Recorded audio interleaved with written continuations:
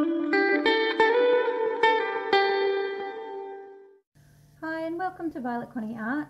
Today I am going to show you my handmade watercolours. I'm just going to show you the different palettes and do a little bit of swatching to show you what I've done, so that anyone that would like to purchase them can see this video before they purchase, to make sure it's what they want. So I made this palette with 6 colours, and it's the Aussie Nature palette, and I've realised after I've printed all of my labels and everything that I've actually spelt palette wrong. It should be P-A-L-E-T-T-E, and that will be changing on my next packaging, but for now, because it's across everything I've done, it's a little bit hard to change. And it was also printed on my dot cards, which I can't change, so that would waste all of the paint. So these are my dot cards with the pigment information on the back, and they are also available on my Etsy shop as well. Sorry about my fridge, it's making some awful noise at the moment. I think it's dying, but yeah. Anyway, that aside, this is my handmade watercolor palette. So it's the Aussie Nature palette. I came up with the ideas for the names myself, as do most people who make their own handmade watercolors. Made these stickers to go on the top and also on the bottom, that has information on there for people that want to use them. Now, inside you'll find a swatch card, and this is actually Fabriano 25% cotton watercolor paper, and it's cold pressed. And on the back of each, it has the pigment information as well as the ingredients inside of each paint. We'll make a paint making video at some stage, but that will happen when I do my next lot of batches, because this one took me a really long time to put together. There was a lot of experimenting. So inside of each there is a little individual package with foil, and it has the pigment information on the side and also the ingredients. And so these are inside, and on the bottom of each of these pans there's actually a double-sided sticky dot so that you can adhere them to the bottom of the pan. I actually did buy magnets, but these tins are not magnetic, so I can't stick anything with the magnets to the bottom of these tins. So sticky dots will have to do. The next lot of tins I order, I'm pretty sure I'll be able to use my magnets. But this is what they look like, and that's my printer making noise. I think it's shutting down. So this is before they are actually wrapped, and I wanted to show this because I wanted to show that some of them are actually really, even though it looks cracked, this one is really quite sticky. So the yellow can be really sticky, and you can see the sticky dot that I've got on the bottom there, and so is the red.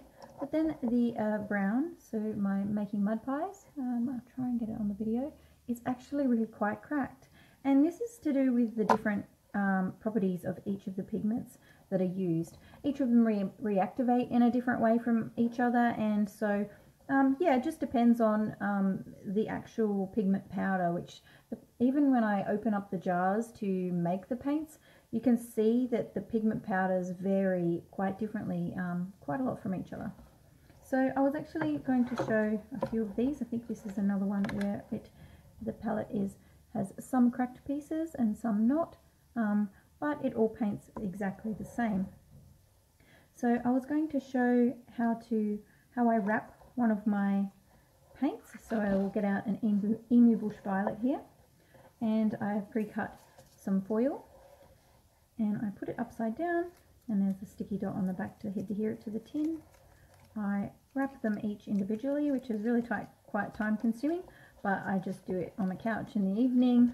I have been while I watch some movies, and then I fold it just like a little present, really, and squish that one up there, and do the same for the other side.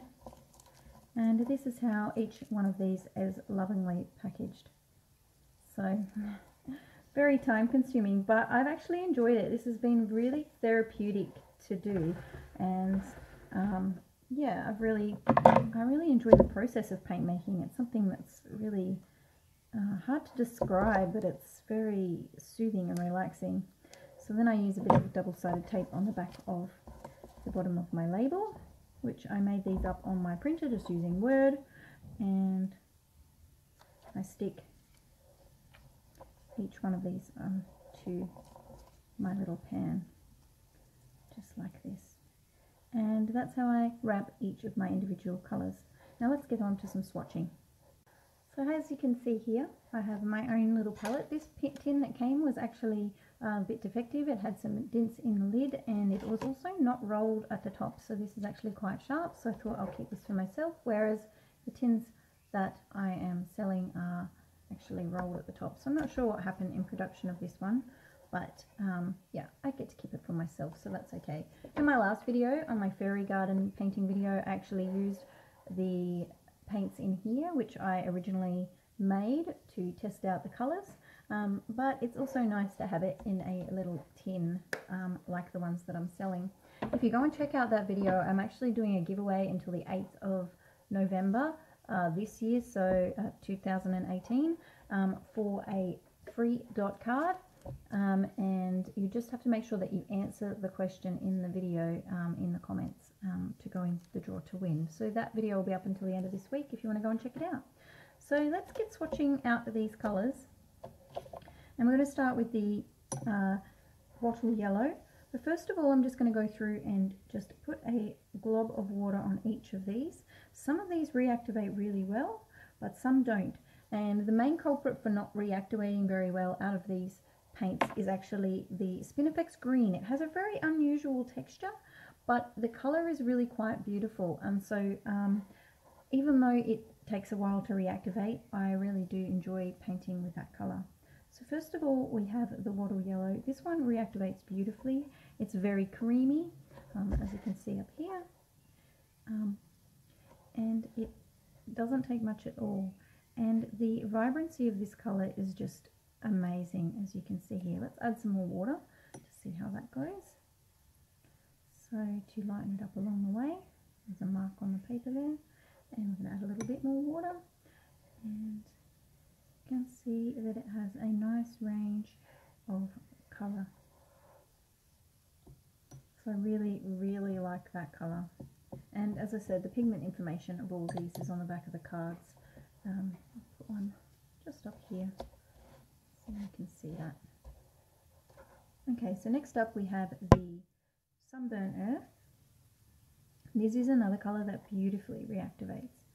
So it doesn't take much at all. And it is a really lovely earthy red, and it has lovely speckles and such a beautiful texture to it.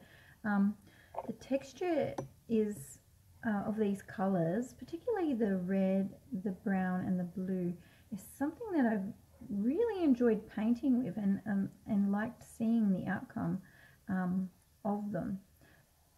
So here you can see, and this swatch card that I'm swatching on is exactly the same paper that I put the swatch cards in each of these kits. So you can see how this paper reacts with these particular paints. So next up we have Making Mud Pies. Now I named Making Mud Pies because when I was a kid, as an Aussie kid, I loved to make mud pies outside, playing in the dirt, and I'm sure probably a lot of people love to make mud pies, but it's just something that reminds me of being outside in the great outdoors in Australia, so that's why I included this name. Plus it's kind of cute, just the granulation. I'm not sure if you can see that in this, but the texture that comes out of the red and the brown is just gorgeous. Okay, next up we have the Emu Bush Violet, and this was actually the first colour I purchased and played with, of course, because my favourite colour is purple. And again, like the brown, you can see that it has a really beautiful kind of texture to it, nearly a granulation look, and it's absolutely gorgeous. It's one of my favourite purples. I haven't got any other purple like this in any of my professional watercolours, and I just really have enjoyed playing around with this particular paint. Let's move this stuff up. Okay, so next up we have the Kookaburra Blue, which also reactivates really lovely, and it's a really strong colour, so you don't need much of it, and it is just gorgeous.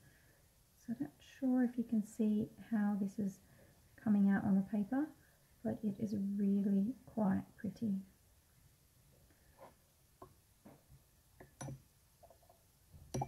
Next up and last is now this Spinifex green. Now this is the one that I've had a little bit of trouble reactivating, so let's see how we go with it now that I've left the water on there for a while. Oops, things are clinking around. Put a bit of this on here, and it's reactivated beautifully. It's actually a lot lighter than a lot of the colours in here, and I think it actually goes well because when you mix the blue, the Kookaburra blue and the Wattle yellow, you actually come up with a much more dark and vibrant green. And this one's just light and flowy, and I think it's really lovely. The texture is a lot different. If you can see here, it's just much more creamy feeling and less granulating feeling. So I wanted to do a quick couple of color mixings. So I'm going to color mix the yellow with the blue and show you the nice green that you can get from that. So this is the Wattle yellow and the Kookaburra blue together, and it's just a gorgeous colour. It's beautiful. It's nearly like a really dark teal kind of colour. And then another mix I wanted to show you was also the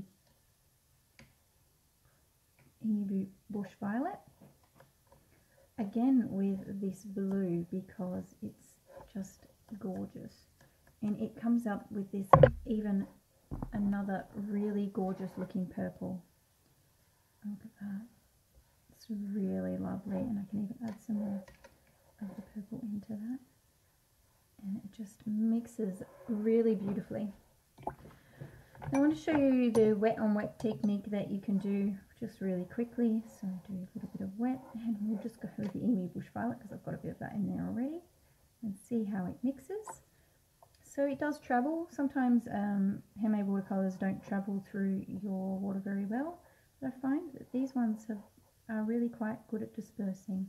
They're not overly dispersing, but they do disperse a little.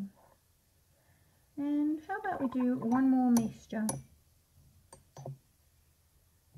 I really love how the red and the brown go together. So the Sunburnt Earth, and let's mix them on the page.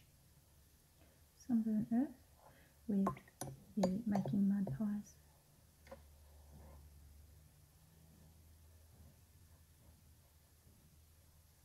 Comes up with this beautiful in the middle brown. Let's get some more red on there.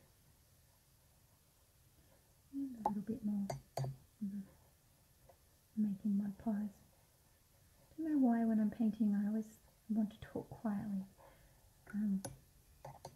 But yeah, you can get quite a variation in colours, and this is just some of the examples. So I hope you've enjoyed this video, and please feel free to go and check out my Etsy shop. These palettes will be available. There is actually only 7 of them available at this stage. I will be making more, but at this time there's 7 of these, and there will be 8 of these dot cards as also available in my Etsy shop, and the link is below. Thank you so very much for watching, and we'll see you in the next video. Bye.